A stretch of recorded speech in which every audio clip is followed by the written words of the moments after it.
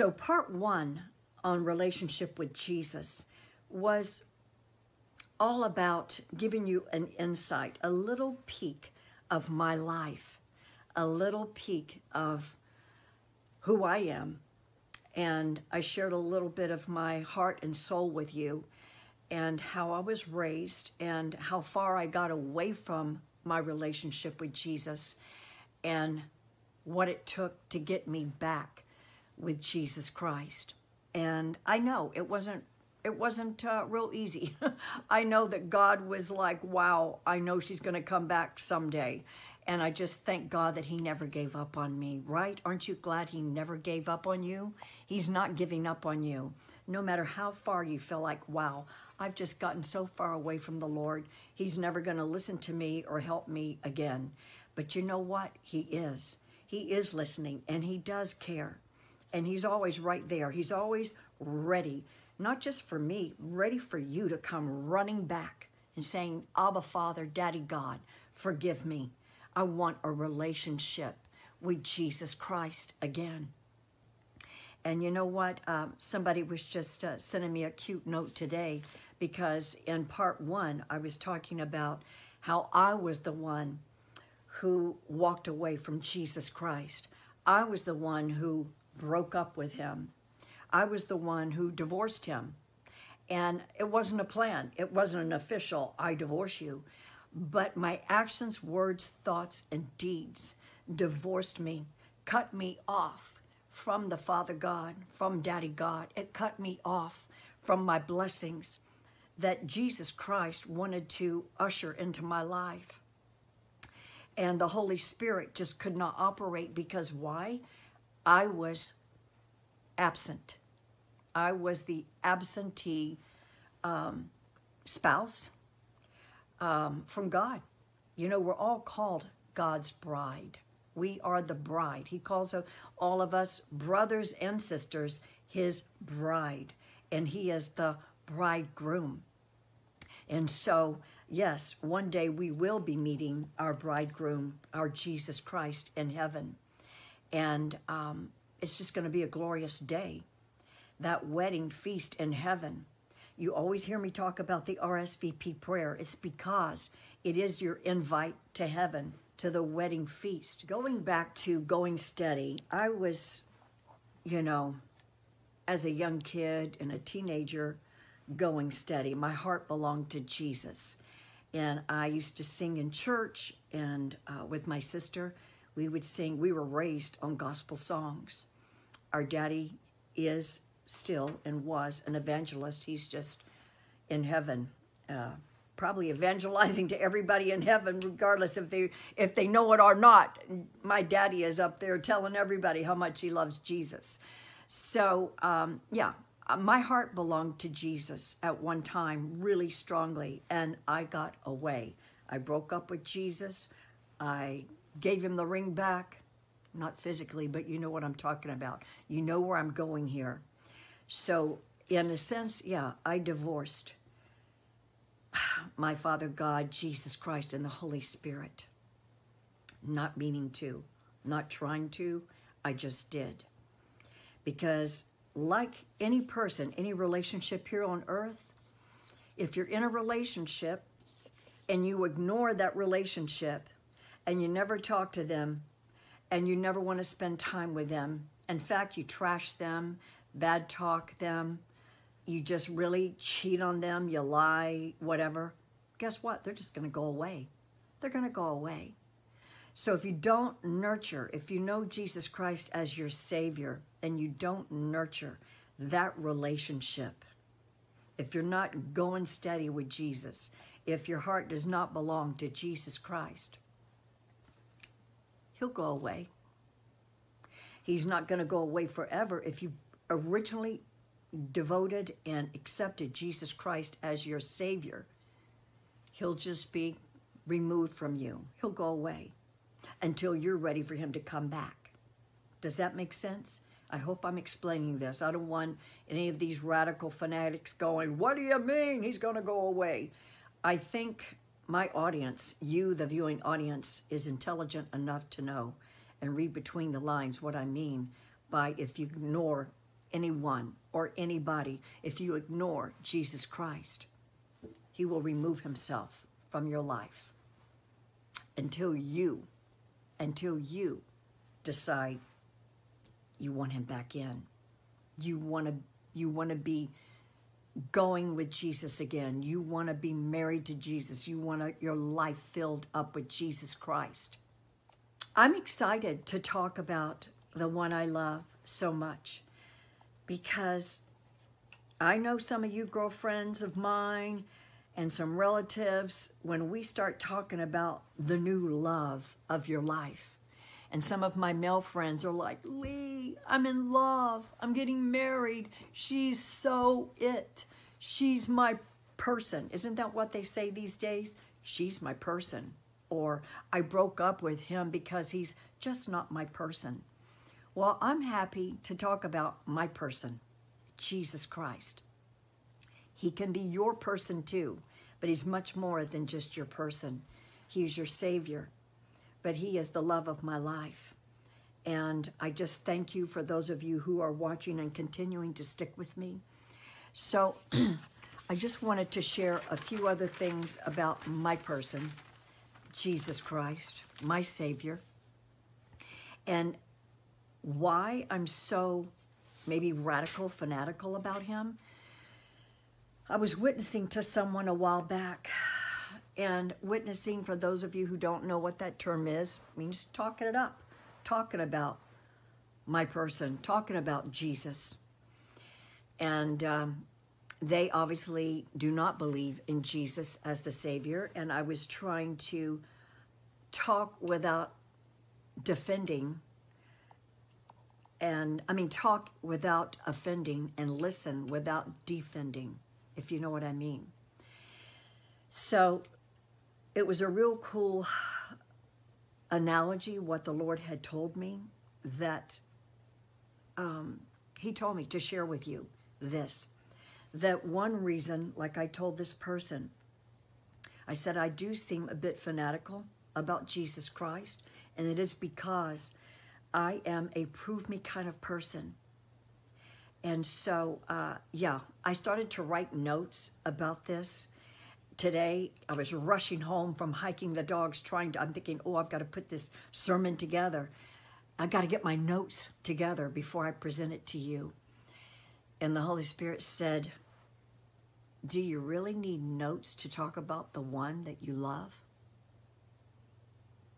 When you're with your friends, do you need to go, oh, excuse me, let me pull out my notes because I want to tell you all the reasons why I'm so in love, why I love this person. No, when you're in love, when you're really just dedicated, sold out to a man or a woman, you don't need to pull out a list of notes to be excited about it, to talk them up.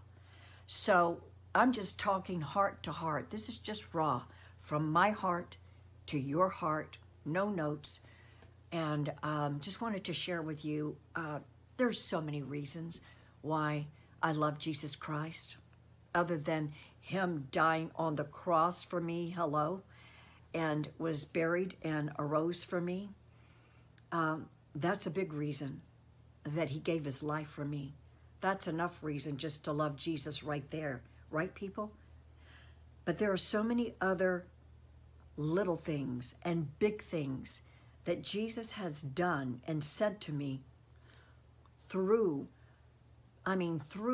life, that I'm just shocked and amazed that he just showed up and told me about himself. He has showed up and shown up, and yeah, he's shown up big in my life. The one thing I want to share with you, again, I could be on here all night long, and I'm going to honor your time, that what he did for me, he did such a miracle for me that there is no denying that there is a Lord Jesus Christ. Jesus is for real. And for those of you who are of different faith and different religions, I'm not just talking from the New Testament. In the Old Testament, in Micah 5, describes the Lord Jesus Christ. And you can read in Isaiah talking about Jesus. There are so many verses in the Old Testament that confirms that, yes, there was a baby born of a virgin that came out of Bethlehem. And it never mentions Jesus as the Messiah, but it does say, in the Old Testament, it talks about him as the Redeemer, the Holy One of Israel, the Savior. Okay, and so I want you to check that out and look that up. But I want to just share this quick, why I love my Lord Jesus Christ so much. Let me see, it was in the late 80s. Late 80s. And I've spoken to my church in LA about this, but I had discovered my gynecologist in LA, she is the one that helped save my life. She's the one that brought this to my attention, but it was the Lord and Savior, Jesus Christ, who healed me. My gynecologist, and I can just speak frank with you. I mean, we're adults here, and I think we all know about body parts. I'm not going to just bite my words. The long and the short of it, in my right breast, I had developed a hard knot, a hard ball in my right breast that was about the size of a golf ball. I mean, it just like started developing and just like grew overnight. Some people call it a cyst. Some people call it a tumor. I knew for a fact, and it started hurting. And so I've talked to enough cancer patients to know that usually by the time a cancerous tumor is developed in your breast and it actually starts hurting, it's a little late. Do you understand what I'm saying? If you can catch it early enough and before it starts to grow and develop, but I don't know if it was fear, I probably was, maybe denial, but this like golf ball sized tumor in my right breast, I mean, just grew. And it wasn't soft, it was hard as a rock. So it wasn't a fatty cyst. We're talking about a hardcore tumor, and I knew that it was for real. So my gynecologist, I booked an appointment, and of course she's doing the examination, and she's like, wow. She's trying to be calm and cool, like doctors do. She said, we're gonna book you for a, biopsy. So I was scheduled to go in for a biopsy. And those of you who don't know what a biopsy is, I've never, had to go through one, but those who have, they're not fun. They go in and take a piece of your breast tissue or the tumor or whatever it is, piece of the tumor or quote unquote cyst, and they send it off to the lab. This is a painful situation. And one of my dear friends in Florida just went through this, and where they go in and they actually clamp off. I don't want to go into the details. You can look it up, what's involved in a biopsy of the breast. So I was scheduled to go in. And this gynecologist, I don't even know if she's still in business, but she was located in Reseda, which is in the Valley area of Los Angeles. And Reseda, I think it was at the Reseda Hospital there. Anyway, those of you who are local know who I'm talking about, what I'm talking about. So her name was Dr. Daryl Alexander. And like I said, I don't know if she's still in practice. This lady was amazing. So she's checking my breast, saying we're going to schedule the biopsy. So you can imagine, I wasn't so fearful till she said that. Then I knew this was serious. And the more I thought about it, the worse it felt, the more pain. It was just so shocking and so hard to swallow. So I'm going to try to cut all this short. It was in a very emotional, sad, scary time for me. And I'm sorry for any of you ladies out there that have had to go through this, who have actually had a cancerous tumor in your breast, who has had a mastectomy or double mastectomy. I am so sorry. My heart is with you. I'm sorry you've had to go through that. So, before I went in, now mind you, again, I told you I'm the daughter of an evangelist, my daddy, Lester Benton, and my precious mother, Erlene Benton, Sunday school teacher, faithful warrior. They put me on prayer list. They had the church praying. I called and asked total strangers to pray for me. I was on prayer chains, prayer list, everywhere I could be. And it just, let me tell you, I was on prayer chains across the world. And this big lump just was going nowhere. It was there. So the night before, I had such an appointment, such a divine appointment with the Lord Jesus Christ like I have never had before in my life. And I cried out. I cried out to God. I cried out to the Lord Jesus. I cried out and said, Lord, heal me. Lord, forgive me. Lord, help me. Lord, heal me. And nothing was happening. Nothing. And so literally, I mean, this went on for hours. And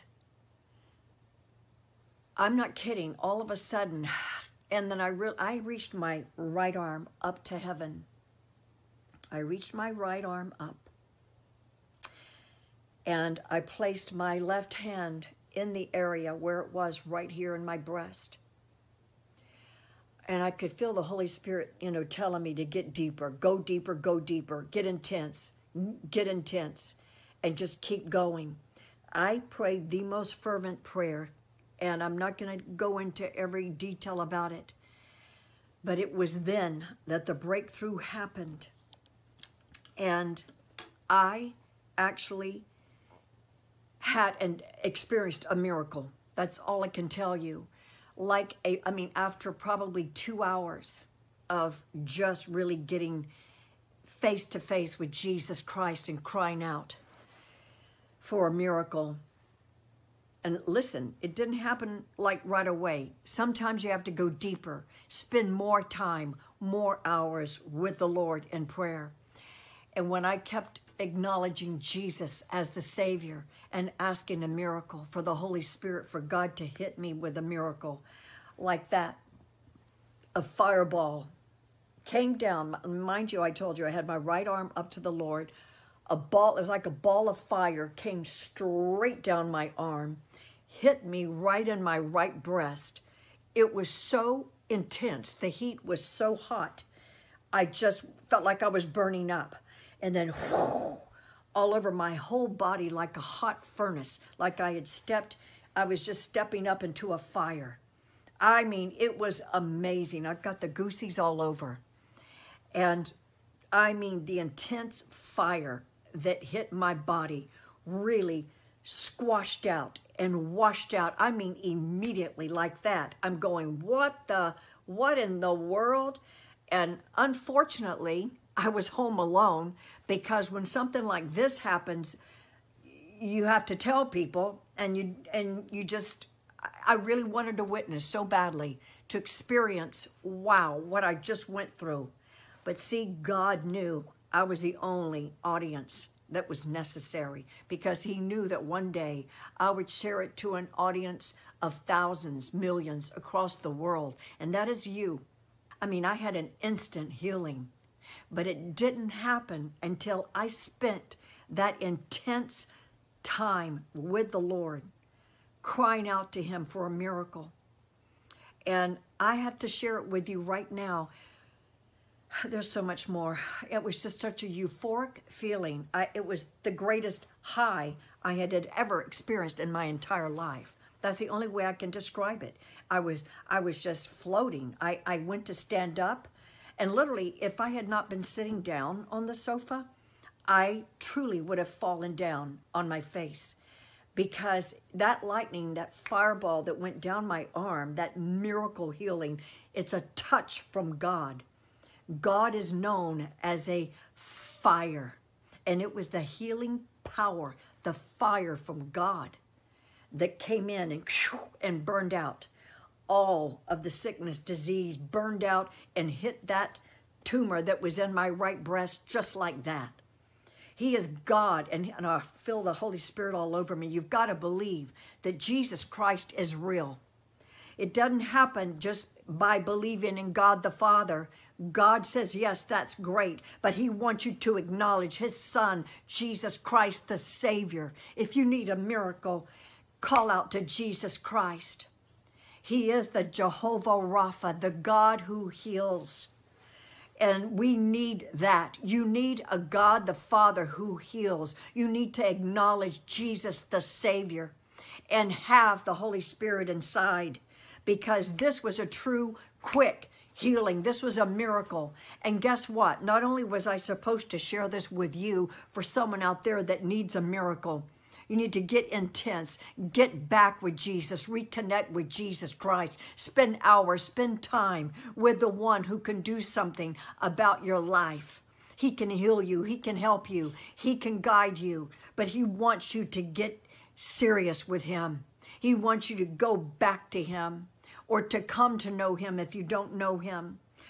Fast forward, went back to the doctor. I kept my biopsy appointment. I started to just call and cancel it, because I'm like, wow, this is ridiculous for me to even go, but I had to show up. I had to show her that it was gone. And so when I get there, they're like, Lee, put on your little gown, blah, blah, blah. They were getting all prepared. They were getting prepped for this intense biopsy. And so I said, she comes in the room, you have to have the gown open in the front. She starts examining. And I said, I've got to share something with you, doctor. It's not there. And she's like, yeah, right. No, she didn't go, yeah, right. But, she was very classy, very dignified. And I go, she's like, okay, just lie back and let me check it. I said, I have to share it with you that I was totally healed, doctor. I was totally healed last night. And I got to witness to her. I got to tell her briefly, I gave her a brief outline, what I just told you, how God intensely healed me and wiped out that tumor. And it was gone. It disappeared suddenly. So she's looking at me like, oh, okay. You know how people look at you like, that's nice. But you know that they're thinking, that's nice, you're crazy. Or that's nice, you're loco.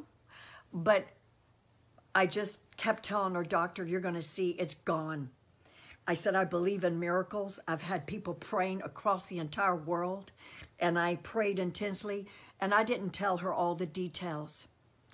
But however, she's like, that's nice. Let's just check it out. So she told me to lie back, just lie down. I know she wanted me to just zip it. She was tired of me just going on and on, raving how I was healed. She starts examining me and pushing quite hard, trying to find the tumor that was there. It was gone. She says, well, I said, I told you, doctor, it's gone. I have been healed. And she said, quote unquote, well, it does seem to be gone. I said, it's disappeared. It is gone. Yeah, it does seem to be gone. That's something. It does seem to be gone. I said, it is gone. I'm trying to tell you, it's gone. And this is a miracle. So to this day, I still have no idea what she wrote in her charts. I don't know if she said miracle, tumor is gone, biopsy canceled.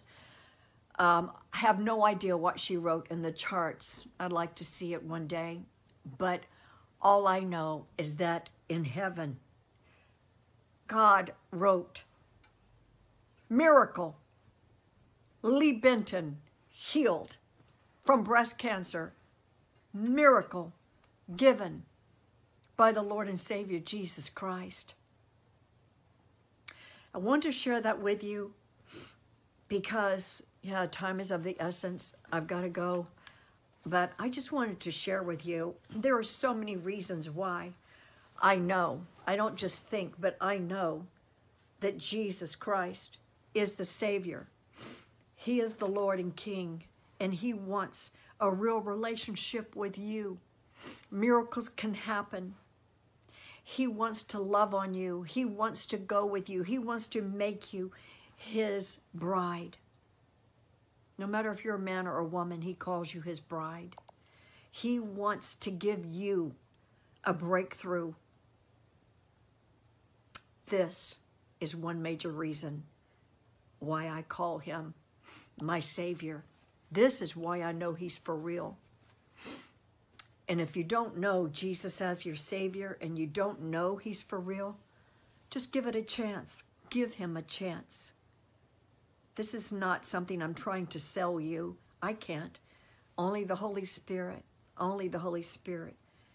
can touch your heart. And I pray the Holy Spirit does open your heart and that you see that I'm not making this up. This is just facts. That this is just one of many miracles that the Lord is able to do every day. I want you to join me in prayer because the Lord gave me this RSVP prayer many years ago, and I want you to pray it with me right now. I want you, and if you've already prayed this prayer, then good on you. Then you need to rededicate your life. Come back to the Lord Jesus Christ and say, I'm sorry that I've gone far away from you. I'm sorry that I divorced you. I didn't mean to. I'm sorry that I broke up with you. But I want to be yours. I want you to be mine forever and ever. Keep me close to you, Lord. Let's pray this prayer, RSVP. No matter what religion, no matter what race, the Lord told me everyone needs to RSVP to heaven. So let's pray. Heavenly Father, in Jesus' name, I come to you a sinner.